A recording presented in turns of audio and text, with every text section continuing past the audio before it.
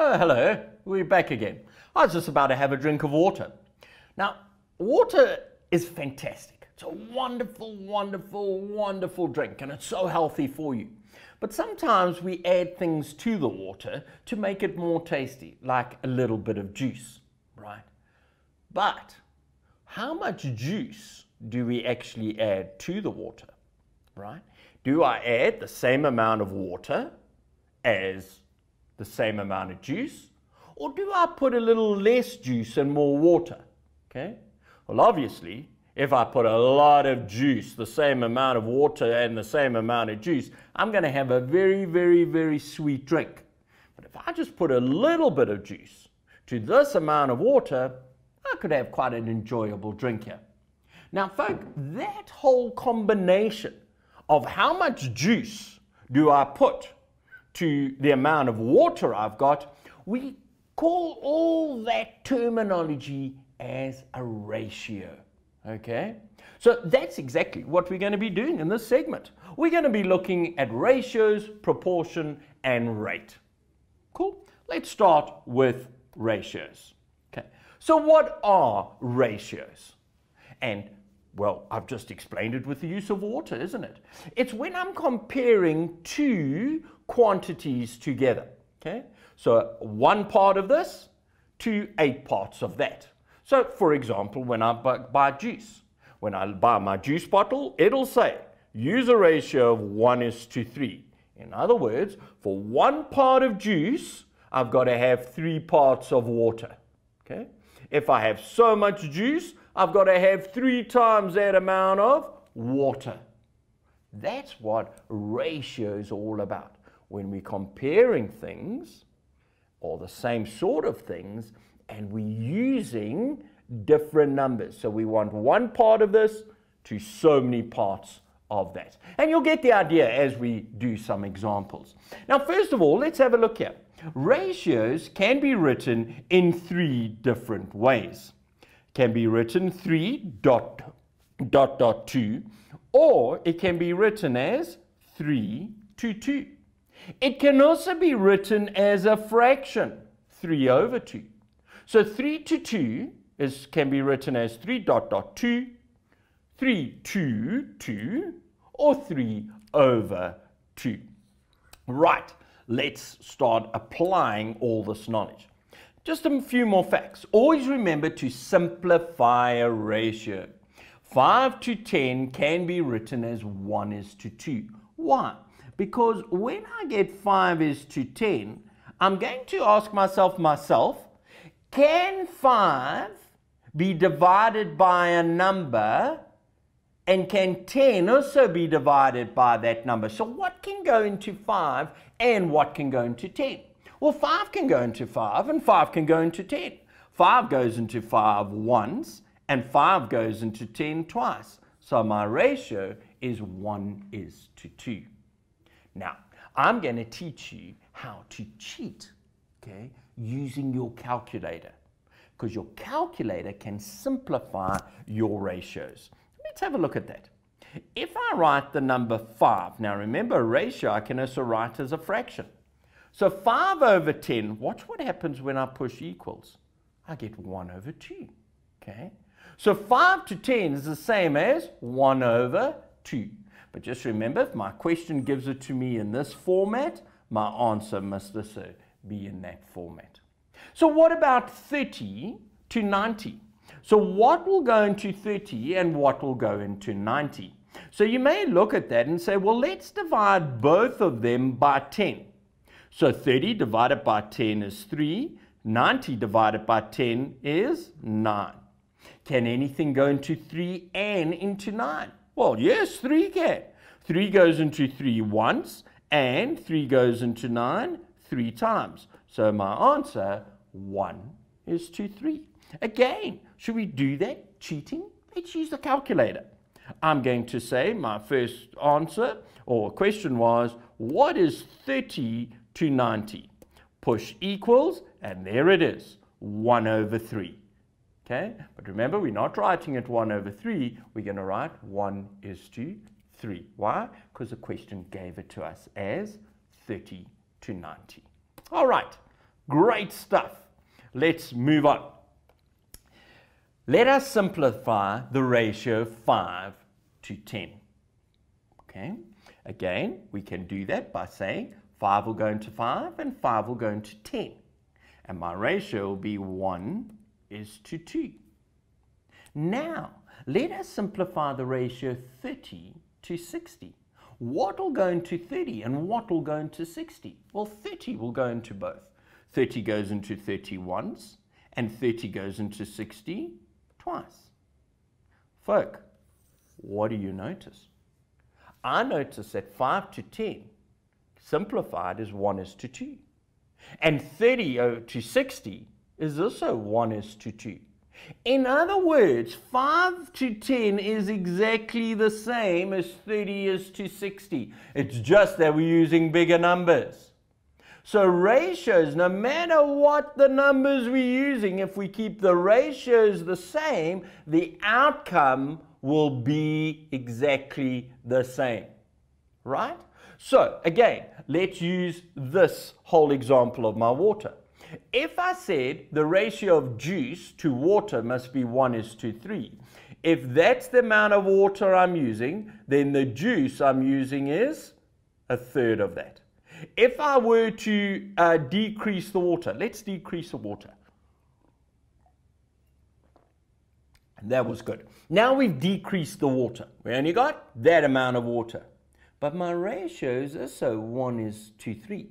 So if I've used this amount of water, my amount of juice I'm putting in is going to be a third of that.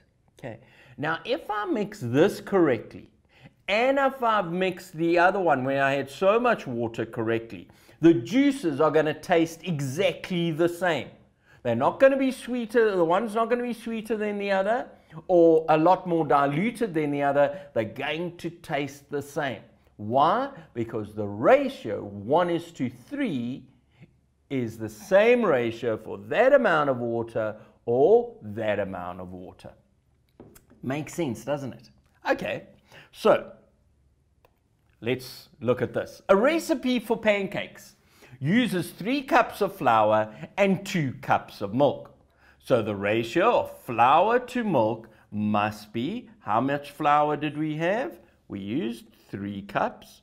How many cups of milk did we use? We used 2 cups of milk. So my ratio, flour to milk, is 3 is to 2. What happens if the question was, what is the ratio of milk to flour? Now it's a different thing, isn't it? Because now they want the ratio milk first and then flour. So my ratio, if it was, let's write this down here, if they asked you what is milk to flour, then milk is 2 cups and flour is 3. Now my ratio is 2 is to 3. And folks, it's important that we get that order right. Okay? Again, imagine if we had the juice ratio and it said 1 part juice to 3 parts water. Imagine if we said, it doesn't matter if we mix that up. Let's use 1 part water and 3 parts juice. Oh my giddy aunt, you take 1 sip of that and you would have diabetes straight away. It would be so sweet, it would be absolutely gross.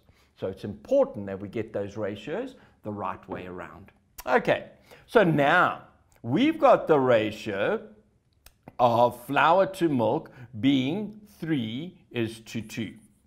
Now, if you need to make pancakes for many people, you might need 4 times the quantity. So how much flour and milk do you need? All right, so I've got a recipe here, and I'm trying to make pancakes. And the amount of pancakes I have is 3 cups of flour to 2 cups of milk. But suddenly now I get a whack of visitors, and I realize, sure, I'm going to need to make a whack of pancakes, a lot of pancakes, right? So what do? Do I use 3 cups of flour, 2 cups of milk, mix it all together with the other ingredients, and then make those pancakes? When I'm finished making those pancakes, do another 3 cups of flour, another 2 cups of milk, mix it together, and then make those pancakes? And then, no, I can just make 1 batch, but make it 4 times bigger. So, whereas before I used 3 cups of flour, I want 4 times. So I'm going to multiply it by 4. So suddenly now I need 12 cups of flour. Okay, not flowers, just flour. And I use 2 cups of milk. I'm going to do 4 times as much. I'm going to use 8 cups of milk. Now, folks, if I use that recipe, or if I use that recipe, my pancake should taste exactly the same. Why? Because I increased the flour by the same ratio that I increased the milk. So it's going to make no difference to the taste. It's going to taste exactly the same. Okay, next one. If there are 80 learners who travel by bus and 120 learners who travel by taxi, then we have a ratio of 80 to 120. Okay? In other words, my ratio is 80 to 120. And the question now says simplify that ratio. In other words, what will divide into 80 and what will divide into 120? Well, I kind of know that because I know that 40 will go into both of them. Okay? And 40 will go into 80 twice, and 40 will go into 120 3 times. So simplified, it's 2:3. But let's pretend we didn't know that. How would we solve it? We'd solve it by cheating with our calculator. And that's what I'm going to do.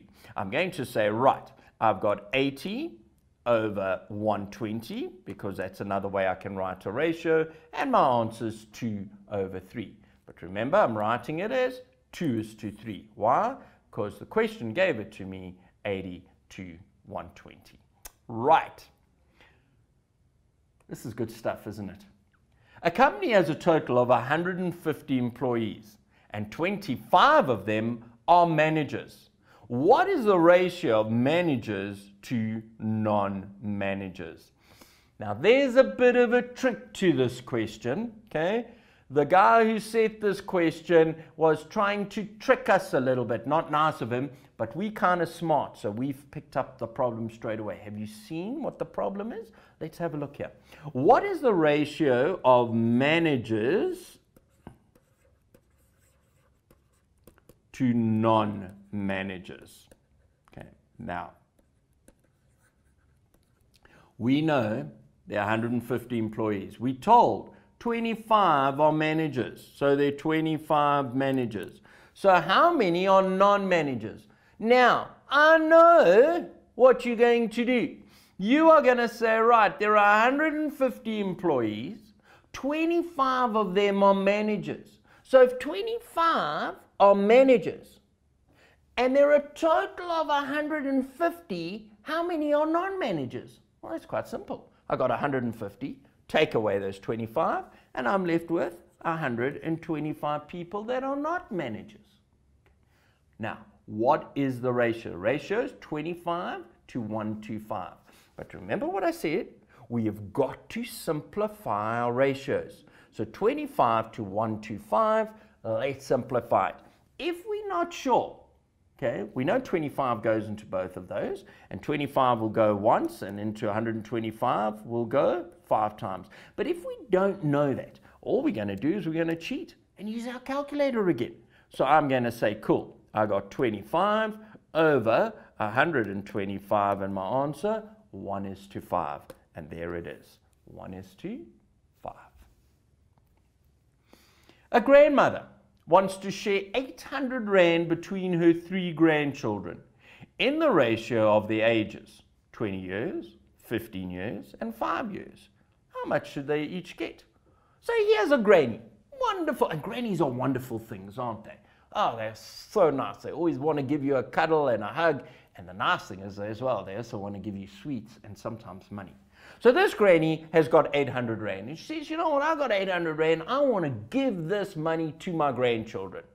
But I also know that a 20-year-old needs more money than a 5-year-old. Why? Because a 20-year-old's got to catch a taxi, go to work, or go to university, or go to a technicon. They need more money. So what I'm going to do is I'm going to take this 800 Rand and I'm going to divide it up into ratios, okay, according to their age.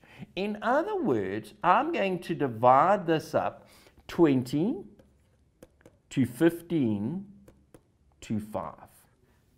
So my oldest grandson is going to get 20 parts of that money.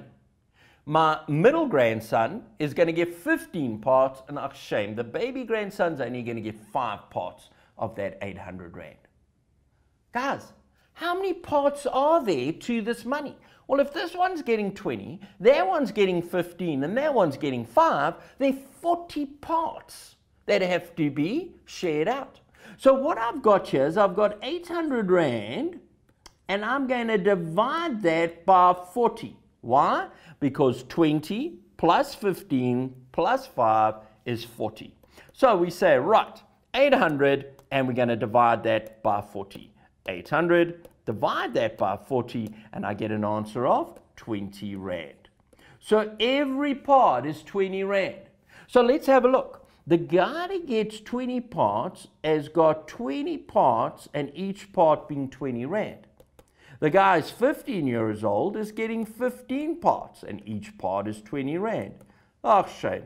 And the little grandson, he's only getting 5 parts, and each part is 20 Rand.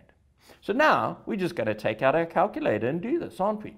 We're going to say, cool. So we want to work out what is 20 times 20. And 20 times 20 is 400. So the oldest grandson is getting 400 bucks. How cool is that? The other guy, he's only getting 15 parts. And each part being 20, 15 times 20, he's getting 300 Rand. And the tiny little grandson, 5 years old, he's getting 5 times 20, which we know is 100. So oldest grandson, 400. Middle one, 300. Baby one, 100. Now, what do you notice about these numbers? 400 plus 300 plus 100 gives me 800 Rand. And folk, that's how I know I've done the sum correctly, because I had 800 Rand that had to be shared out. Okay. Now, where do we use all these ratios? We use them when we're working out different quantities to find the total number of parts in a ratio, find the total quantity, find the quantity of one part, find equivalent ratios. In other words, 1 is to 2 is the same as what is to what. Okay, so we can use ratio in a number of ways, and those kind of questions can be asked in a number of ways. Quickly, let's end with this. There are 23 nurses in a hospital and 7,567 patients. How many patients does each nurse have to care for? So we're going to say, right, nurse to patients. We got 23 nurses and we got 7,567 patients. So one nurse needs to look after how many patients? Now, folk, how did we get this 23 to become 1? We divided it by 23. So what are we going to do here? We're going to divide 7,567 by 23. So let's have a look at this. We're going to say 7,567, divide that by 23, and we get an answer of 329. Love ratios. And again, please understand, ratios gets used in all our sections. You'll find ratios being used in our finance section. It'll be used in our maps, okay, especially when we start dealing with scale, right? So it comes up in all these wonderful little sections. So it even gets used in your section of measurement. Got to understand ratio. Folks, that's it from me.